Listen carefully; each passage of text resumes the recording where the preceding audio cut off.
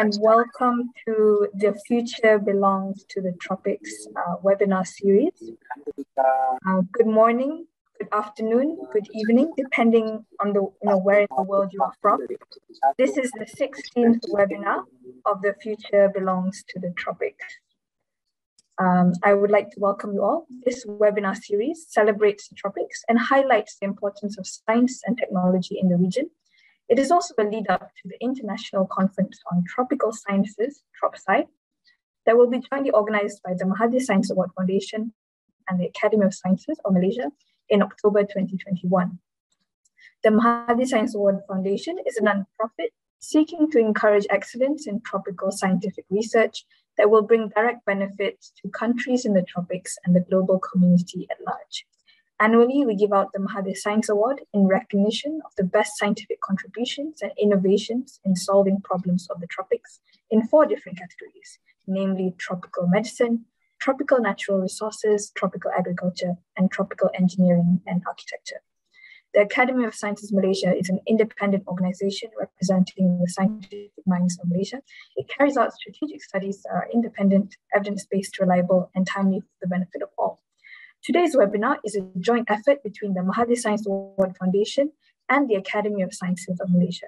The focus for today is a topic of great importance to the tropics, biodiversity loss. So before we begin, I would just like to remind the audience to remain on mute throughout. And if at any point you'd like to ask questions, feel free to type during the Q&A session after the lecture. Now, without further ado, I'd like to invite the chair of our upcoming TropSc conference, Professor Emerita Mazlan Uthman, to give her welcome remarks. Please. Thank you, Alia, and welcome everyone to our webinar series themed The Future Belongs to the Tropics. This webinar series is a lead up to the International Conference on Tropical Sciences to be held in 25th to 27th October 2021. It is co-organized by the Mahathir Science Award Foundation and the Academy of Sciences Malaysia. So far, we have had 16 webinars in the series exploring various subjects of relevance to the tropics: mountains, forests, health, youth, mangroves, and even coffee.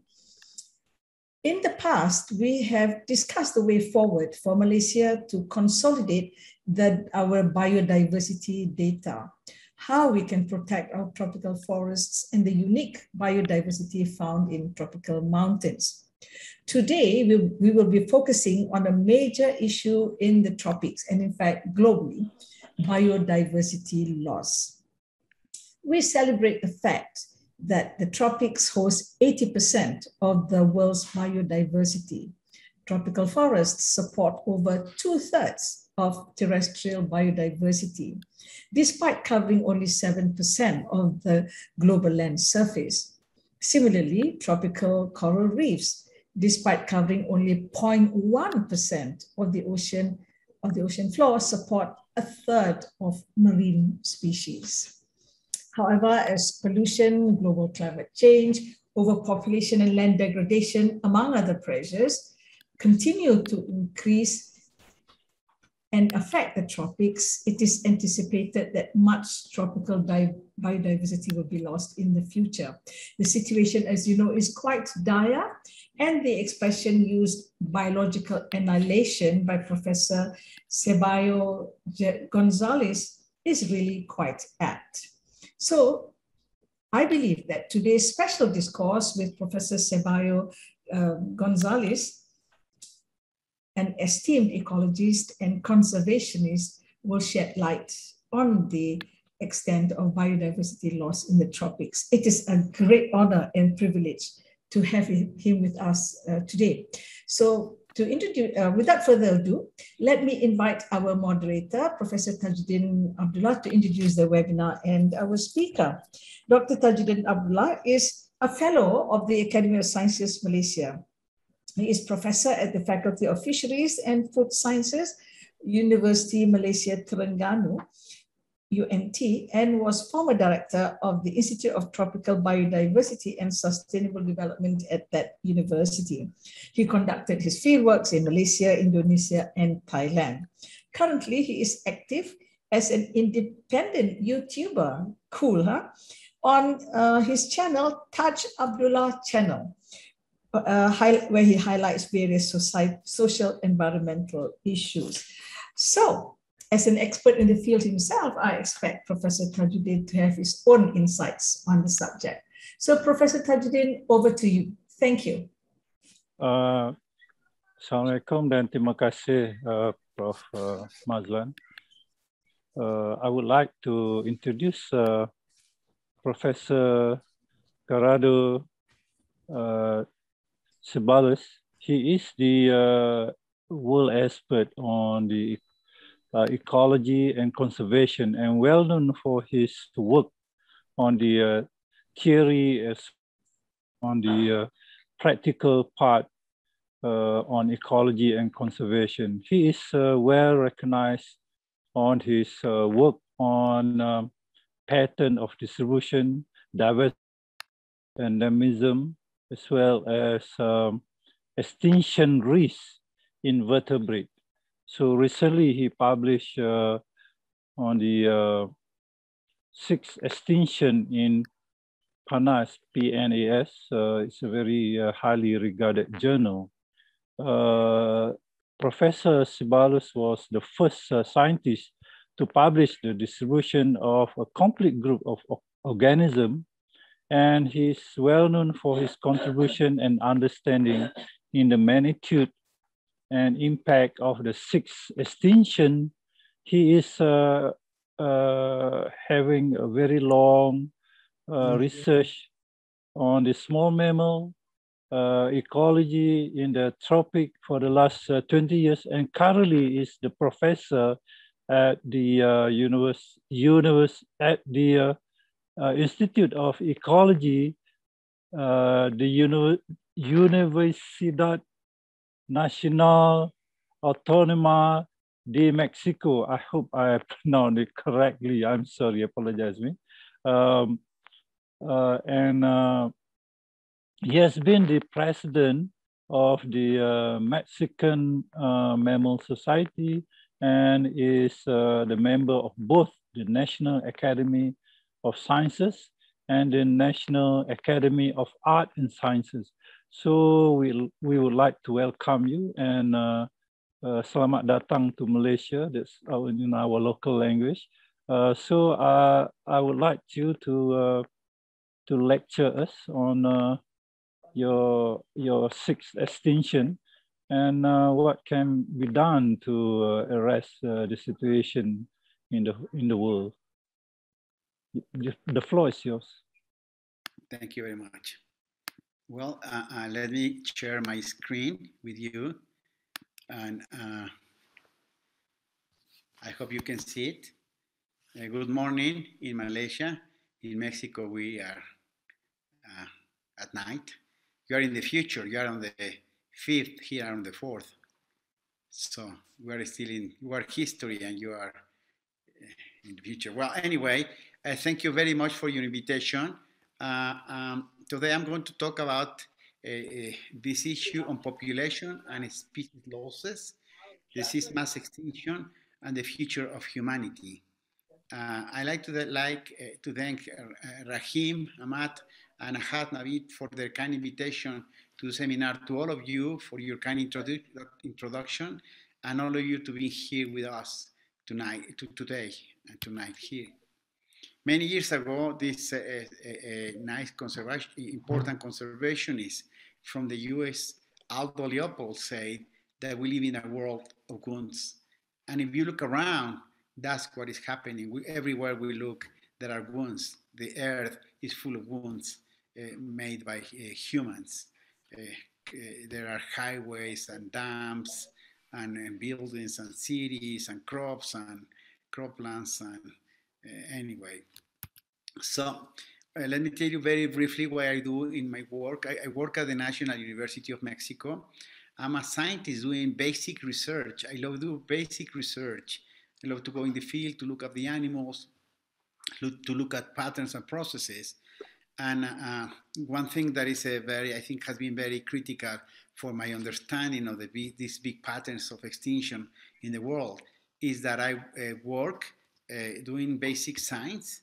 Then I try to apply that science to understand these patterns and processes. And then I do conservation in the field, like this jaguar. Here I have a jaguar with a radio collar. And then we do public policy. We try to influence public policy, but both in Mexico and at the world level. And all my research focus on the patterns and the processes of nature, and then the relevance of that information for conservation. You mentioned it here already that most of the tropics, most of the diversity is found in the tropics.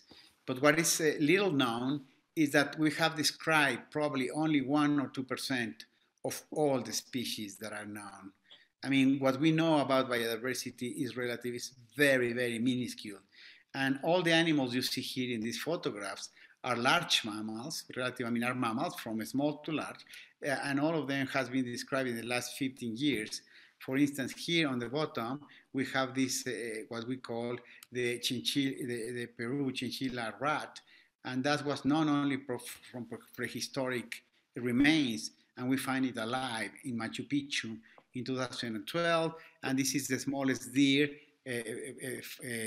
on Earth. It was found in Burma. It's only 2 kilograms, and then you have this new genus of monkey from Tanzania, and many monkeys. More than 80 species of monkeys has been described since 2000. And but what we know about biodiversity is really tiny. Most scientists will think that there are around 100 million species of plants and animals and fungi. But if we include microorganisms, some of the new papers have shown that there may be 1 billion species.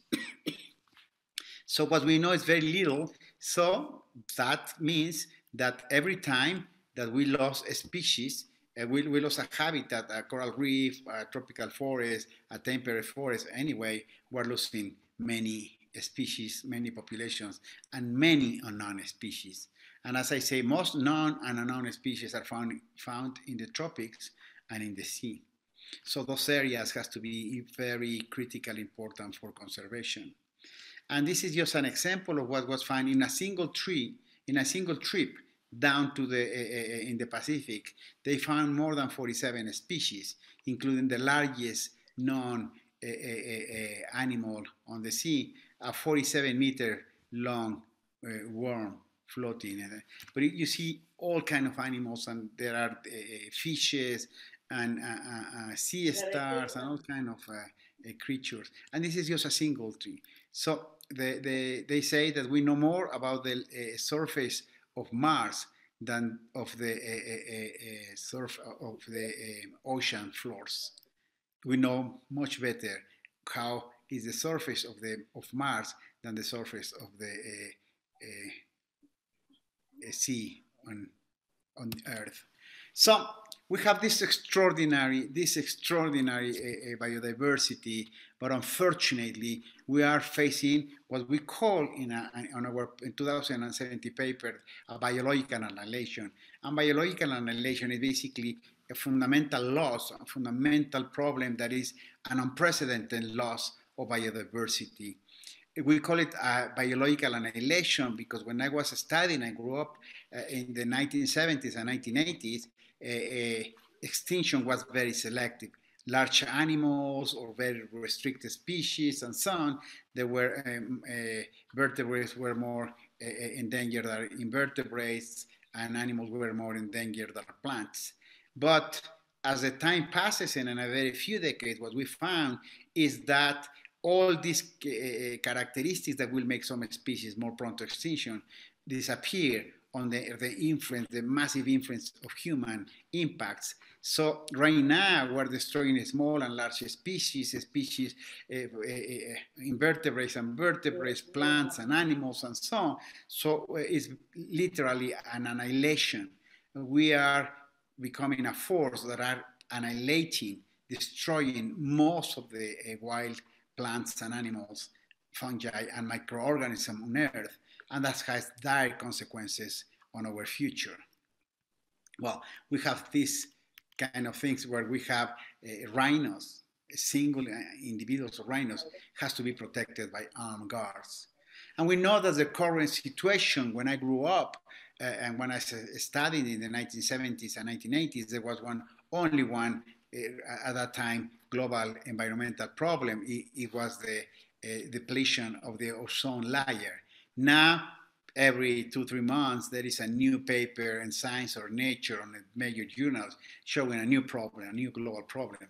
And we know now that the root causes of the biodiversity loss are basically human population growth. That's the most important problem. Then consumption and technology efficiency. Those three problems had led to inequity, a big, massive inequity between countries and within countries. And those are causing problems that are global and are the most important challenge, one of the most important challenges for humanity, and are global climate disruption, habitat loss, overexploitation, emerging diseases like COVID, invasive species, toxification, pollution, and so on. And all of these are pushing, are causing what we call the sixth mass extinction, the biological annihilation, and the loss of ecosystem services and goods.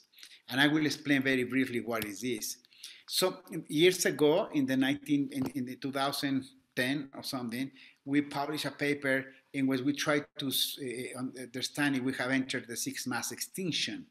And fortunately for us, in 2011, somebody published the rates of extinctions in the last previous maybe 5-10 million years. And this is very important because as we as scientists, we couldn't say if what we're experiencing right now is normal, let's say is an extinction that is normal, or this is extraordinary. And what we found, and these are the two papers related to that almost 1,000 species of vertebrates has become extinct in the last 500 years. But most of those species has become extinct in the last 100 years. And I would say even most of them has become extinct in the last 3 or 4 decades. So we know scientists have called that have understand that in the last 600 million years, and you can see in this graph, here are the millions years, and this is the cumulative number of species, of families of large animals that are visible from the sea. And what we can see in this graph is a couple of things. One, biodiversity has been steadily increased in the last 600 million years. Every million years there are more species.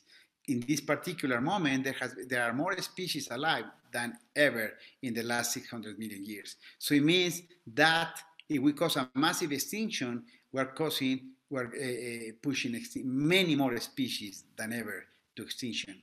And the other thing we have to see here is remember that in evolution, extinction and speciation are the two processes leading evolution. And under normal times, extinction has been always less than speciation. So we have this increase in species extinction, in species biodiversity. But in the last 600 million years, there has been five times where there has been a mass extinction. And mass extinction is being defined as a catastrophic loss of most species, 70% of most species of all plants and animals on Earth, and caused by a catastrophe, natural catastrophe, like the impact of an asteroid and a meteorite, and really fast in geological terms. And really fast in geological times means that it has occurred in hundreds of thousands or millions of years. That's fast in geological terms. So we have 5 mass extinctions. The last one, where almost more than 70%, 80% of the animals and plants disappear. Dinosaurs were lost. And what we have learned are 3 things. One is that mass extinctions are not an essential part of evolution. There are accidents in evolution. Evolution could proceed without mass extinction. That's the first important thing. Second, the life on Earth has recovered after the mass extinction, but the recovery has taken 10, 15, 20 million years or more. So those are 3 important things that we have to remember about mass extinction.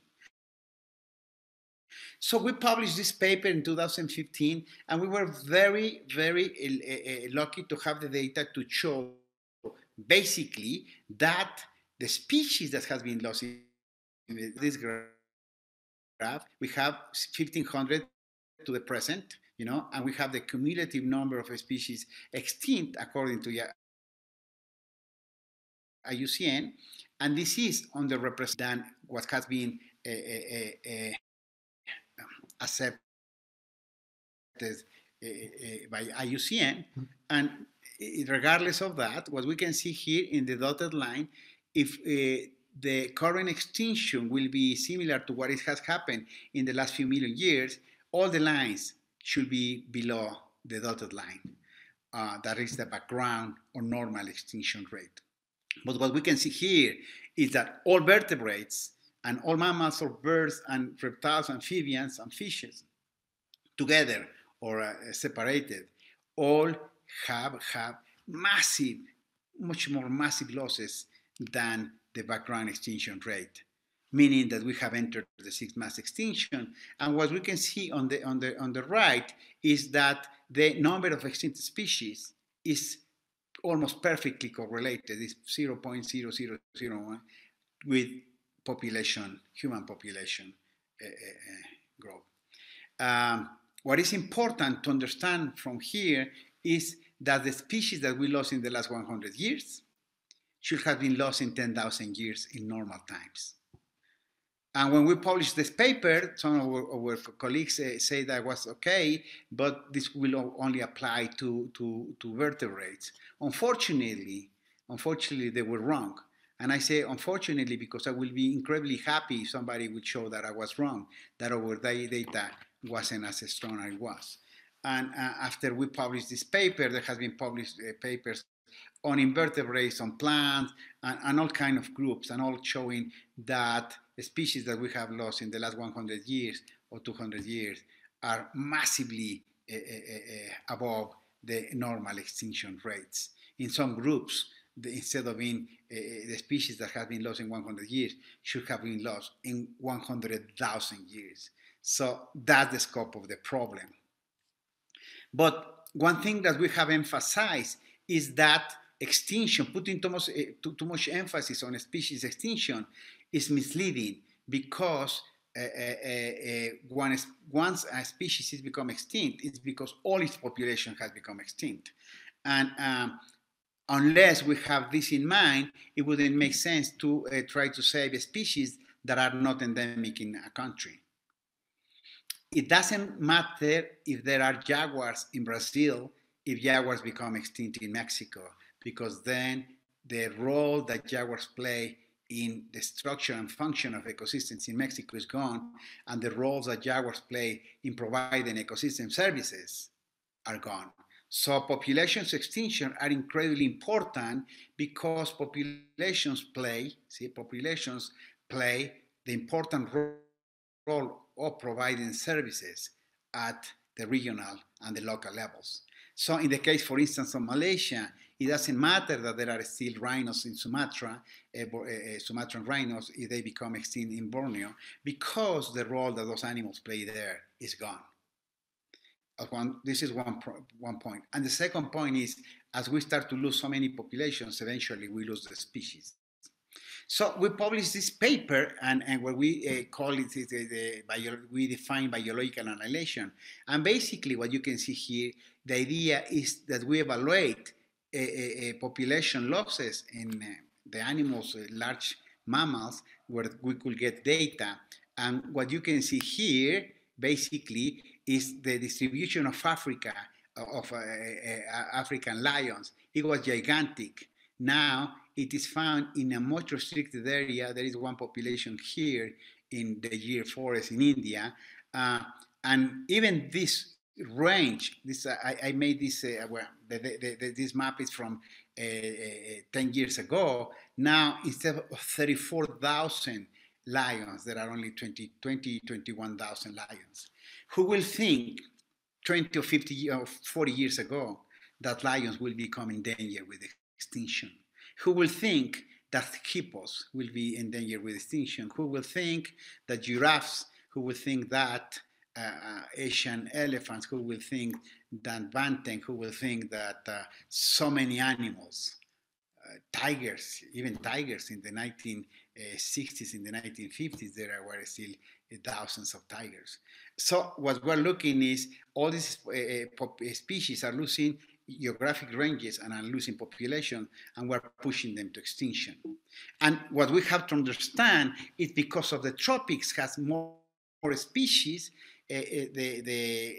losing an area, losing, let's say, 10,000 hectares in the tropics, we're losing many more species. And let me give you some examples. Well, why losing so many species? Well, we're losing African elephant. Now we're losing an African elephant illegally every half an hour. There will be no African elephants in the wild probably in 2030, 2035. There will be a few left in some reserves unless we stop this massacre. And these are something like that, like we have found around 40% decline of all terrestrial vertebrates in 1970 and 2010. 40%, you know, in 40 years. 76% of freshwater and 40% of marine species. That's the magnitude of the problem, and we are coming to these things. Like I hope you can see these maps. This is from the paper on the population's extinction. What you can see, I like to concentrate just, let's say, on the maps, the two maps on the middle and on the left. On the left is the distribution of all land vertebrates, 34,000 vertebrates, including mammals, birds, reptiles, and amphibians. And what you can see clearly here is that the tropics, in America, in Africa, and in Asia, the tropical areas have much more species than areas somewhere else. That means, again, that losing habitat in the tropics, we're losing many more species. Also means that we have to concentrate conservation policies in the tropics. And it's also in the tropics where more developing countries are. So you can see here that it is up to more than 900 species of vertebrates in a grid of 100 by 100 kilometers. So then it is incredibly big, the number of species in the tropics, and this is all land vertebrates, these are mammals and these birds. And what's important about these maps is that this is the first time in the history of humanity that we can see in a single map the distribution of all vertebrates. And it's just very, very impressive. And then here are, in the middle, the species that are in danger with extinction. And as you can see, it's basically a reflection of what's going on in the other way. There is a big correlation of areas with high diversity in general with areas of high number of endangered species. So we also have this map, and this was published recently. It was published in 2020, and this is the current distribution of 515 species of vertebrates on the brink of extinction, a species who has less than 1,000 individuals. And what you can see here is basically that it's a species with 5,000 and species with 1,000. Most of these species, you know, would have very few individuals, 5,000 or 1,000, 5,000 in the top, 1,000 on the bottom, are found again in the tropics. So most species on the brink of extinction are found in the tropics.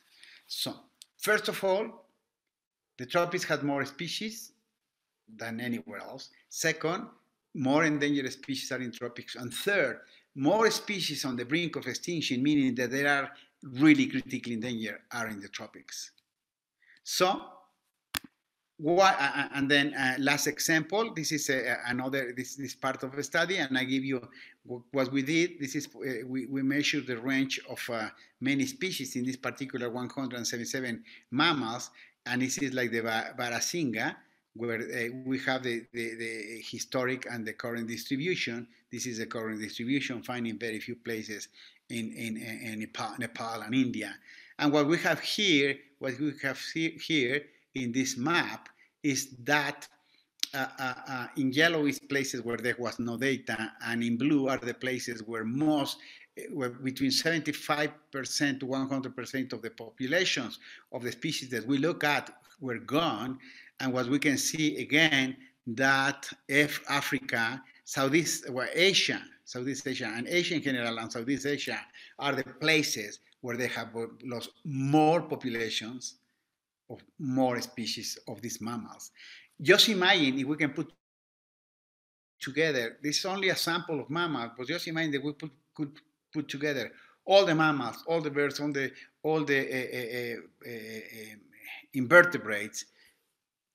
What we're looking here is that we have already lost literally hundreds of thousands or millions and millions of populations in places like Southeast Asia, in places like Mexico, in places like South America. So very quickly, I'm going to finish soon.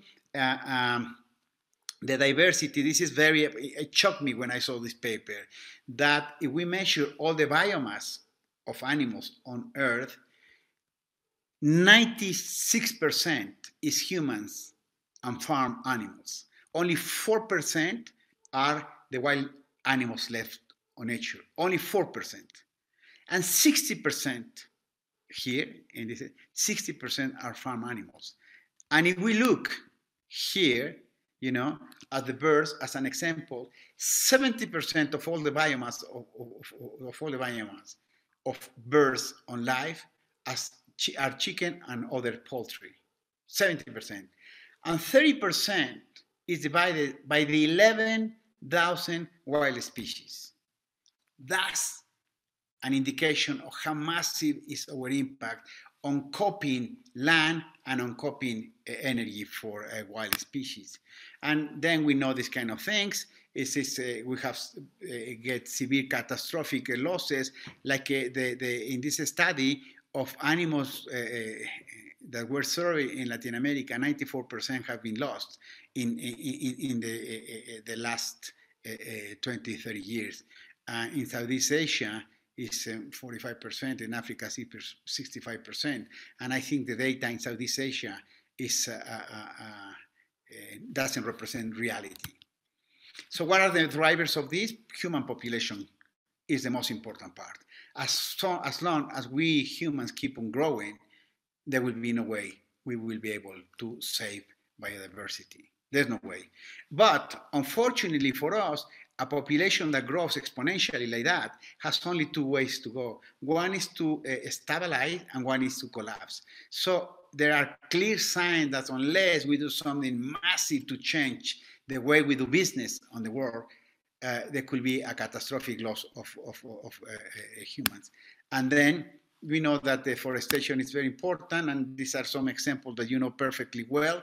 This is the forest that happened in Asia. This is Borneo, that has been tremendously destroyed in the last few decades. And then animals like pangolin. The destruction of pangolin is just overwhelming. And on top of all of this global disruption, we haven't even started to feel the heat of global climate disruption. But when we hit full force in the next 2 decades, it will be horrific. So why do all this matter? Why would you care about these plants and animals, species? Why? Okay, because there are many ways, things, philosophical, religious, ethical, and so on. We should anyway try to preserve a species, because are all the benefits that we get from plants and animals and ecosystems. There could not be life on Earth unless of that. And one of these problems, as we know, is the recent COVID epidemic is related to the wet markets of Southeast Asia and the habitat destruction, Malaysia, Indonesia, China, and so on. We have to stop that. This is madness. And in Africa, in Mexico, everywhere is the same. So we know that COVID originated from unequivocally from a wild species that either directly infected a person or escaped from a lab where were they testing for trying to do research. And the consumption of wild species is just unthinkable. In China alone, over 100 million individuals, most of them illegally trade, are used every year, generating $74 billion in profit and employing 14 million people. China has to stop this. This is madness, and this is causing the collapse of the civilization. So, as we know, all these species play an important role on maintaining the conditions that make possible life on Earth. And we'll finish in a couple of slides. 70% of the crops that we use are pollinated by animals, and we're losing those animals like bumblebees. What can we do? Let's become actors. Let's stop to be spectators. Let's become activists. Let's ask our government. Let's ask our corporations. Let's ask our citizens to act. Because the good news is that there is still time. But the bad news is the window of opportunity is closing.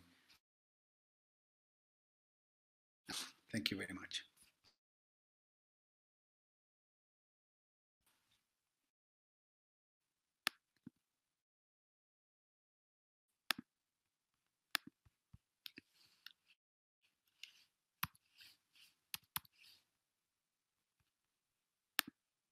I think Prof. Tajudin, you're on mute. I'd like to invite you to start the Q&A session. Thank you. Okay, okay. Sorry about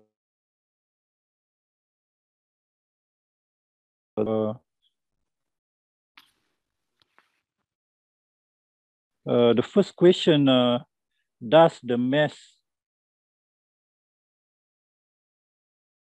extinction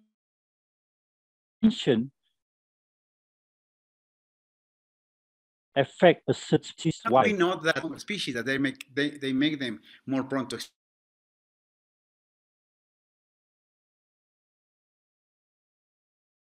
they need more room, more area to survive. Elephants need more area that, let's say, a bat or a mouse. But in the last few decades, basically, the size of the animal, geographic range, the larger the geographic range, the you are social or not, you are animals areas, and this is because most animals in temperate areas have very large geographic ranges. So there are some trends, biological trends that make some species more vulnerable than others. But because of our capabilities to kill everything is becoming now worldwide, everywhere in the world, we're losing species and we're losing the species. Okay, this question, members, there is a growing demand on food and increase in farming animal for food. These animals used to be hunted in the wild, but these days we are farming them to keep up with the demand. For example, seafood, fish, poultry, and cattle. How can farming animal affect the biodiversity?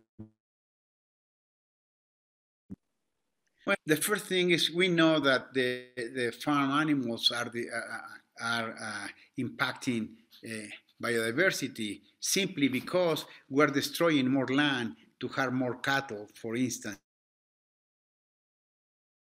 fish, and so on. The problem with there is very difficult to human population. You know, it's very difficult to have a balance because we will need more and more food, and to grow that food, we're destroying the habitat, using all kinds of pesticides for crops, you know, like glyphosate with a massive impacts on health and biodiversity. We're also we're releasing the we have released in the last 10 years more than 100,000 new chemicals into the environment, and we don't know at all what are the impacts. But we know, for example, that some chemicals have a similar structure than female hormones. So many animals, including, for instance, alligators in Florida, are having more females than males because of these chemicals, or more males than females. So eventually, we're disrupting in so many ways the habitats and the species for our need for food. But this is unsustainable. There is no way we can sustain a growing human population. That's the first fact that we have to understand. Destroying the habitat, we will eventually cause the collapse of civilization. Yeah, I agree with a lot of female animal, especially for the turtle, since Yes. the global warming. They were saying they are having, they call it hot female. The weather gets hotter and you have a lot of female. Another question, this is too hot to handle, but I wish you could handle it. Our colleague was saying, is it the failure of UCN, or is it because we are working on a wrong model? The development model is based on the economy, and biod is always on the bottom of the list. Could you comment on that? Yeah. Well, I think, for instance, for not stopping this, because IUCN is a tiny organization with almost no resources. I mean, really, what we have to understand than to face this challenge, and let me emphasize that this challenge is the most important challenge that humanity has faced. It's probably only similar to a nuclear holocaust. So to solve it, we need to have new, global institutions with enough money to do conservation. And so somebody has done the calculations. The calculation is around $400 billion a year has to be invested in conservation. So $400 billion, that's a lot. That's nothing when you think that the global economy is trillions of dollars, and when you think and you understand that unless we invest that, the whole thing will collapse. I think that the neoliberal capitalism model is completely wrong. It's wrong because it maximizes the catch up and the benefits that we get. So the companies, their incentives are not to think about the future. The incentive and the CEOs will be fired if they don't deliver the maximum amount of money this year. And there are many things. We have seen that China has recently said that they're going to stop putting coal processing energy factories in outside China, but they will continue inside China. China, the US, the European Union really has to understand that they should be the leaders on putting resources to save the planet, because they are the ones causing the problem. They are the main ones causing the problem, not the only ones. Professor Garado, we have somebody online asking question, Mr. Edo Dalinian. Can you turn on your mic and ask directly to the professor? Thank you, Professor. I'd like to have one question related to the biodiversity loss, especially in marine area. As you know that increasing demand for the resource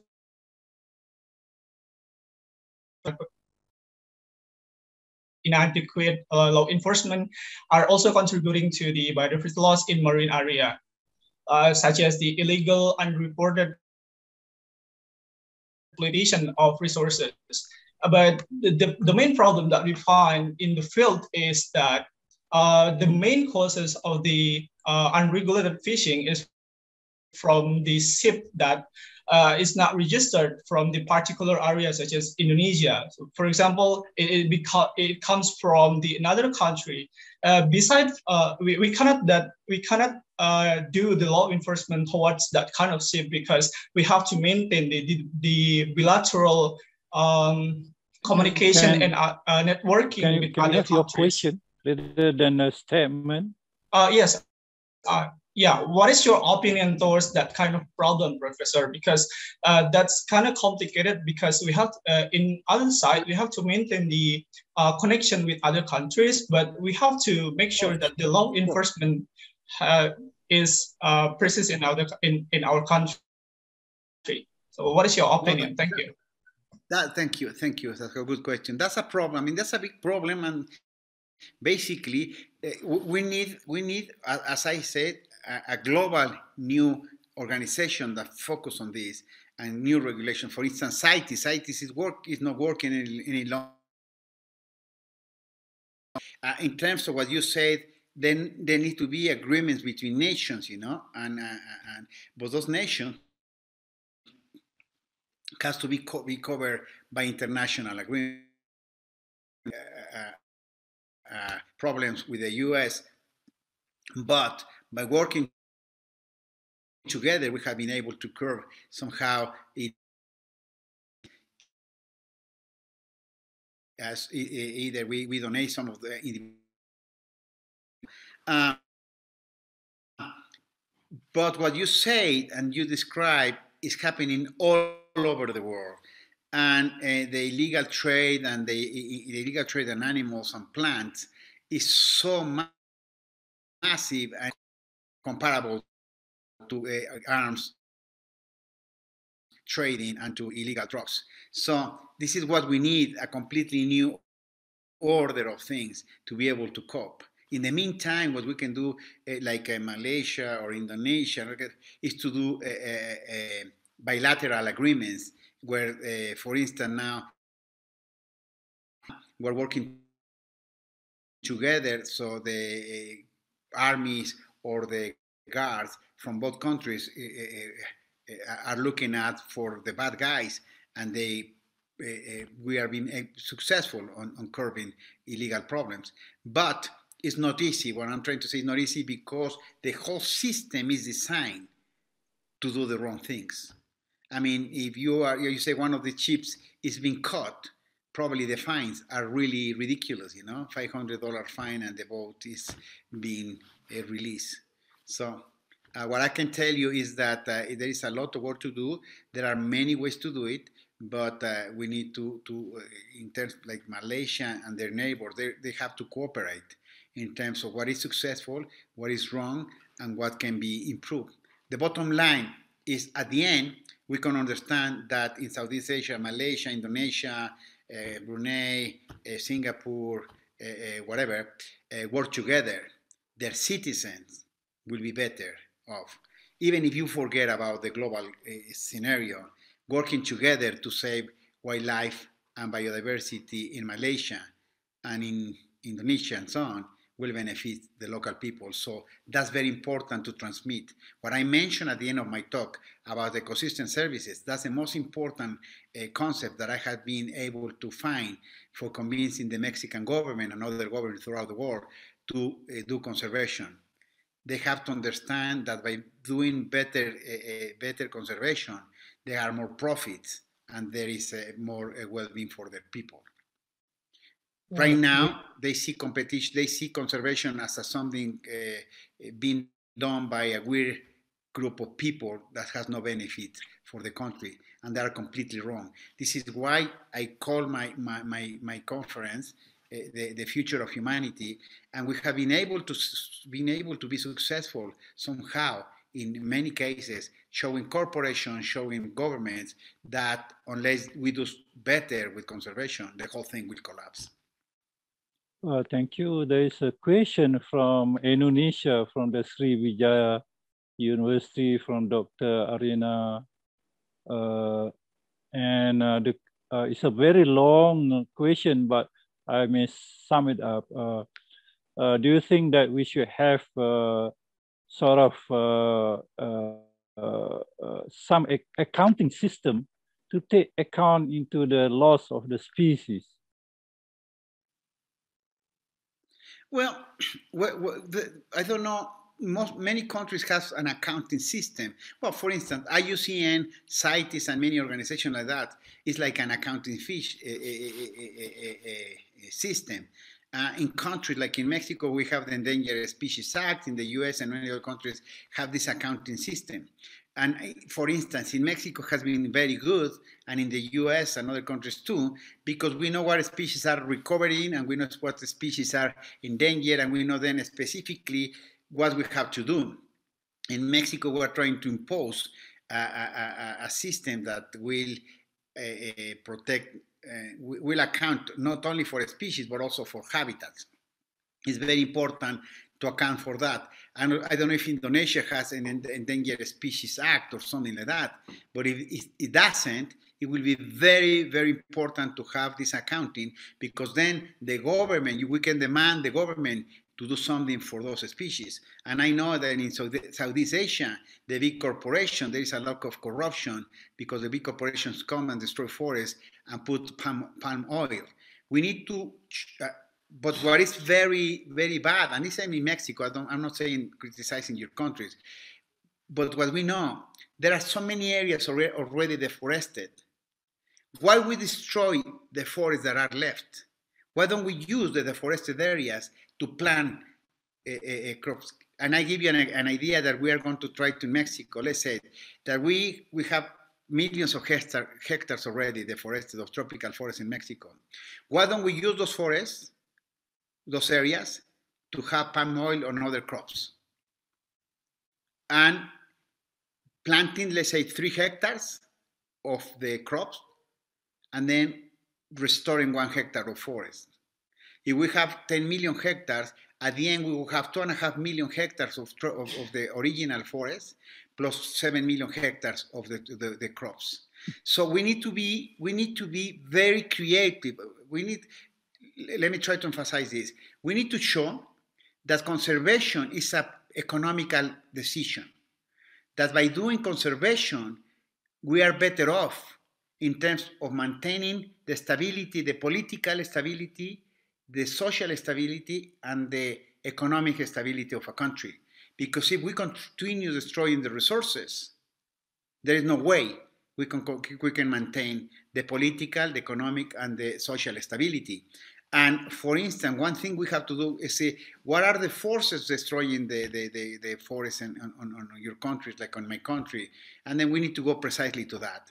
And we need to do a better job. We need to unite and show that we can do many good economic decisions that will be very profitable by not destroying the forest and then concentrating in places that has been already impacted. Okay, we have Professor Mazlan, Dr. Rohana, and Dr. Siva asking 3 questions, but I'm going to sum it up. Okay, we are having, we used to have 4,000 tigers in the wild.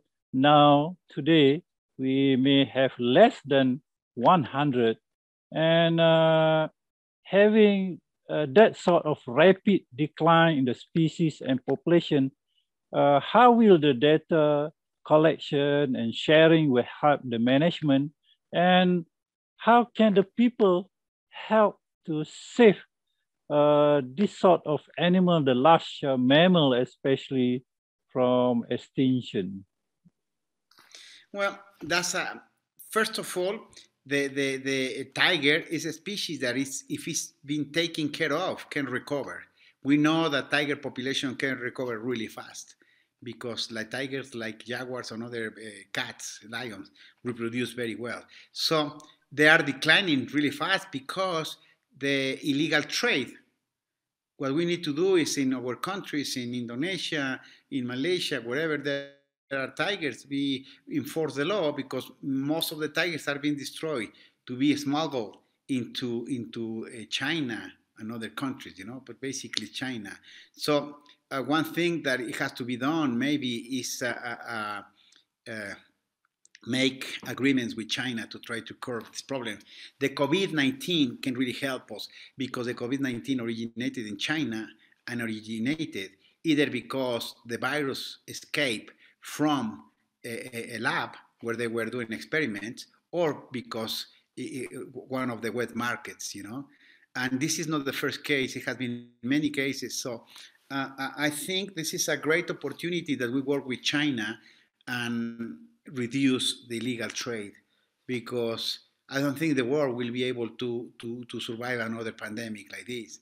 And there is no doubt there will be another pandemic like COVID very soon if we continue with illegal trade.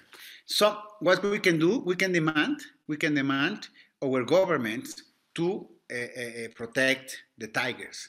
We can make coalitions of countries to focus on saving the tigers. And then we can enforce the law. For instance, I'm very, if we can protect the forest and we can protect the stop killing the tigers will reproduce. There are not a problem. I mean, there are many species like rhinos who are very difficult to reproduce, but tigers reproduce very well. And one thing I will say to everybody, please don't buy wild animals as pets. And if you can stop, if you are used to eat wild animals, please stop eating wild animals. We should not promote the use of wild animals and the commerce of wild animals, because then we will be part of the problem. Okay, we have 2 questions that are interrelated. I'm going to merge it as well from 2 different persons. How can we get the public support in the developing country, or can we force the government? We force the government to take care of all the animals, or are we going to do a co-management, or are we going to breed some animal to feed for those in the wild, or have certain habitat or areas for feeding ground and do that sort of manipulation of habitat and so on to encourage wild population, recovery of the wild population like tiger or elephant. They are doing great job for the wild elephant by planting trees in Borneo. What is your comment on that? Well, let me tell you that, for instance, in places in Africa where there was a lot of bush meat, providing the local people with pigs reduced the illegal trade by almost 90%. So many times the people in places like in Africa is because they don't have another source of protein. I think in places like Southeast Asia is different. In Southeast Asia has been promoted as the population start to have more wealth, it is a status of wealth to eat pangolins and some of these animals. So we're talking about different problems. One is to stop the trade for wealthy companies or wealthy people because they think that they are medicinal, like the horn, the rhino horn that's supposed to be aphrodisiac, So why don't you use Viagra instead of the rhino horn? But the other part is like in Mexico, for instance. We work in Mexico, in southern Mexico, in the forest, tropical forest, southern Mexico. We don't stop the hunting 100%. We just regulate hunting. We prohibit the hunting for profit, but the local people can hunt. And in 10 years, we have seen places recover jaguars, tapirs, white-lipped peccaries, all kinds of animals. They rebound. If we reduce 2 things, on the one hand, habitat destruction, and the other hand, the use of wildlife for profit, you can recover everything. I mean, really, that are the two major, the most important part. There is taking animals for profit should be illegal, completely illegal. And I assure you that in any national park and in any area outside national park that has forests, and we really enforce reducing the killing of animals for profit, most of the species will rebound. I mean, because let's remember that most of these species has been here for millions of years, and they have experienced many, many difficult problems. But at this point, there is no way they can survive habitat destruction, poisoning, hunting, diseases, and so on. There are too many things, too many strong stressors at the same time. But what I can tell you that it has been proved incredibly useful. We have to maintain most habitats as possible inside and outside reserves. Second, we should make habitats outside reserve more friendly to animals. And third, we should stop illegal trade for profit. There's one hand up. A friend from University Kebangsaan Malaysia, Dr. Adri, please. Turn on your mic and ask question. Thank you very much, Prof. Tajuddin. Prof. Gerardo, thank you very much for your input and very inspiring work. And I've been scrutinizing your CV, actually looking at your past, some of the past publication that I've missed. Yes, I totally agree with you on the causes of habitat loss, which ultimately drives away and drive our species to extinction, right? But the point is, all the knowledge that you've done, like Professor Tajuddin here, he has done like almost 30 years of conservation work, but year in, year out, we hear forests being cut, we hear forests being fragmented, and losing habitat, we will lose the species, right? So how did you do it? How did you package your scientific evidence, your scientific findings to be communicated? I mean, from all the questions earlier, and including your points, also Prof. Tajuddin's point, we scream a lot. We consult state government, local authorities, federal government to do this, do that, right? But nothing. I mean, of course, some work, but majority of the issue is, I mean, we still see a lot of issues there, right? So how receptive? How receptive is your government, and do they listen to scientists? Do they take actions based on your recommendation collectively, scientists? How can we do it? I mean, better, particularly in Malaysia and throughout the tropics. Thank you. This is a very good question. This is a very good question. Basically, what you're saying is we're losing the battle. We're losing the battle because we're losing species and we're losing habitats. But it's not our own responsibility, because we're a small group of people, and if there is still forest left in Mexico, it's because of us. If there are forests left in Malaysia, it's because of you.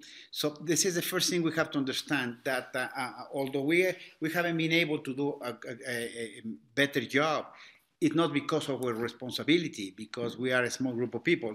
But that tells us what we have to do.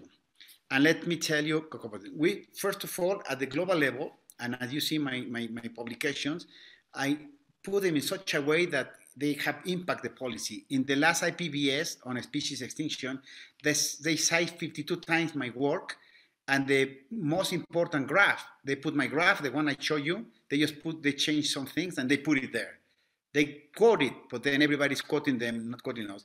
It doesn't matter, because what I wanted is it became that paper an international public policy. Now everybody is talking about 1 million species extinct, and that extinction crisis is important.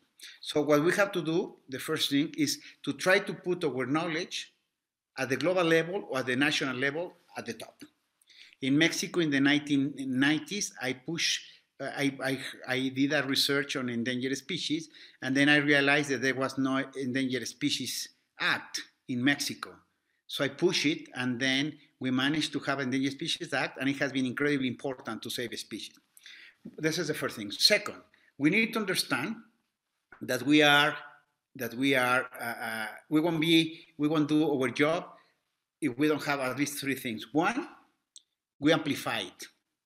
We need to amplify it. We need to, for instance, this kind of seminars are very important, but this kind of seminar has to be done for general people. If you read my papers, you will see that anybody from high school, maybe secondary school, will understand them. I don't use any jargon. I don't use any statistics. I try to make them incredibly simple so anybody can understand it. And those papers have been cited by psychologists, sociologists, politicians, and so on.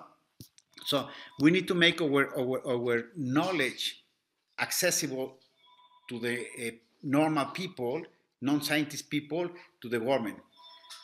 So we have to amplify it.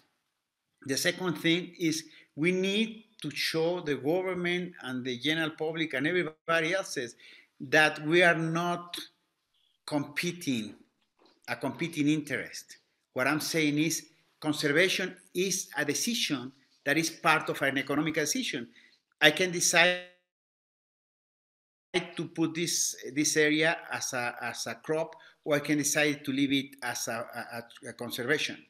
And we people working on conservation has to show that conservation is more profitable than destroying. I just read a paper that they showed that in the Bahamas, the shark dive industry lives millions, more than, I think it's $150 million a year. And Bahamas is a tiny place, you know. And every shark, if you kill it once, it will give you between $30 to $60. By keeping it alive in the Bahamas, it's worth it hundreds of thousands of dollars, one single shark. So the same thing, for instance, in India, the tourist industry for seeing tigers is gigantic. So why don't we do the same in Malaysia? For instance, I went to only Malaysia, only Sumatra and Borneo has orangutans. Why don't we push the orangutan tourism at such a level that it will be much more worth it to have orangutans than to have a palm oil plantation? And the final thing is like we need to, in Mexico, we do, our success stories are based on two things: on cooperating with our government when it is possible, and suing the government when it is possible. So sometimes we collaborate and sometimes we need to push them. But most of the time, right now, we are trying to show that doing conservation, maintaining the forest is better because there will be water, it will be microclimate, there are fruits, there are animals, and so on. And finally, if you do a study in Danone, for instance, how much it's worth it to have an orangutan, or in Sumatra, how much it's worth it to have a rhino, you will see that is many, many more times more profitable than palm oil. So here we will have to face just corruption and to face other things to push it. But the bottom line, we have all now all technology, all science and technology to show that doing conservation in a proper way, it is much more economically viable than to destroy the forest. Thank you. Okay, very brilliant and inspirational. Thank you. Thank you very much, Professor Garrido. We come to the end. There are a lot more comments there. And yes, I agree with your comment and also with the comment from your colleague, Dr. Rahim Shah, who was saying in the chat box that we have beautiful plan, but we don't have enough money to execute. So for instance, we plan to have 1,000 tigers in Malaysia, but after that plan, we have less than 200 tigers in the wild. So what the plan says, but actually we don't have this sustainable financing. And yes, I agree with you that we must have knowledge. This is the difficult part, Prof, because in Malaysia, we have a lot of cyber trooper or keyboard expert. So they talk a lot, but they never publish anything in any journal and so on. So yes, we have to have good knowledge so that we can make informed decision and we can advise our planners, our political masters to make good informed decision.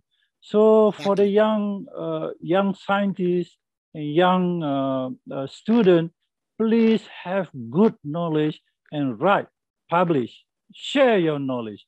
Then yes, I agree with you, Professor Sabas, that we have to amplify our knowledge. We must do that. We have been talking day in, day out. I have been talking the same thing in 1977. I've been writing the same thing for the last 40 years and keep on talking about the same subject of conservation. And I have great respect with the Indonesian. My colleague in Indonesia, you have done a great job. They have one good project having coffee at the ground level. They plant coffee, but up in the tree they have gibbon. They managed to conserve a population of gibbon, and they have the local community having coffee down there. So they have sort of a very nice working community in Java. The outfit been run by our colleague, Mr. Wawan. We just had a conversation a few days before. And I said, Mr. Wawan, you must write and you must publish this sort of thing. So we are going to publish that knowledge, how they can engage the community to do that. So they look at the gibbon and also they plant their coffee. So I mean the community have the money and the gibbon have the safety to live in the trees. So this is a very good way of engaging the community to have the co-management. The ownership of this animal is not belonging only to the government, but it must be held in trust by the people for our next generation. So if I don't keep the animal now, I won't have that animal in the future for my great-great-grandchildren or the children that are yet to be born on Earth. So by 2050, Professor Garado have predicted that we are going to lose 515 species, correct? About that number.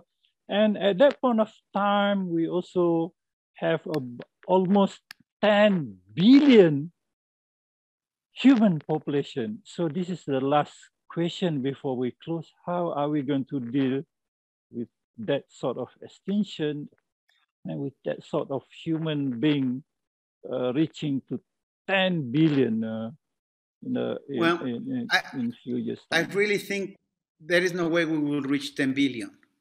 Before that, the population, and if we don't do something, unfortunately, the population starts to stabilize in some places.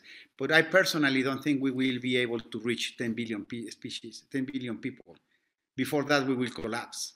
And I don't think there is time for our grandchildren, not even for our children. There is a new report just recently showing that people in places like in Pakistan, in India, and so on, will get 10 times more heat waves than now. And when I was talking to a reporter the other day, I said, nobody can live in places like that. Even now, some places, for instance, in Panama, there are moving people from islands to mainland because their islands are being inundated by the sea level. And you cannot live in places where there are 10 times more heat waves because right now it is impossible. So it's very important to understand that if we continue, first of all, there is no way we reach 10 billion. Much before that, we will collapse. And COVID is a prelude of collapsing. This is what could be the collapse lookout, you know? And this is just an epidemic, just imagine many more things. So what we need to understand is what will happen in the next 20 years will define the future of all biodiversity and all on humans. So we need to work really hard in the next 20 years. Thank you very much, Professor Garado Sabala. We are really running out of time. I would like to apologize. I'm still getting a lot of questions, but we would be grateful for you to come back and talk about other things. And on behalf of the Academy of Science Malaysia, we like to say terima kasih. Thank you very much. And I pass over this session to the organizer. Thank you very much. Thank you very much. Thank you, Professor Ceballos, and thank you, Professor Tajudeen, for moderating. It was indeed a great talk, and we had so many people join us from around the world. So I'd like to thank you again for joining us today. This is not the end of these activities. I'd like to remind everyone here that this is actually a pre-conference event that leads up to our international conference on tropical sciences. So just allow me to just go over that conference quickly with you guys. So what this conference is it's a virtual conference, and it focuses on tropical sciences. And there are 4 different tracks: medicine, agriculture, natural resources.